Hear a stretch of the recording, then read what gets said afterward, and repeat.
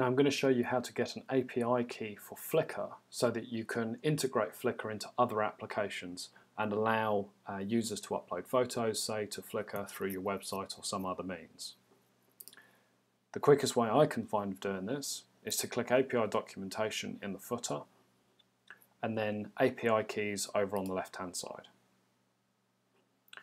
Once you are at that page, you'll see that you don't have anything, so let's get another key, and we're going to say, well, non-commercial, because in the most of situations you're small or an independent business. Okay, we're not a big commercial.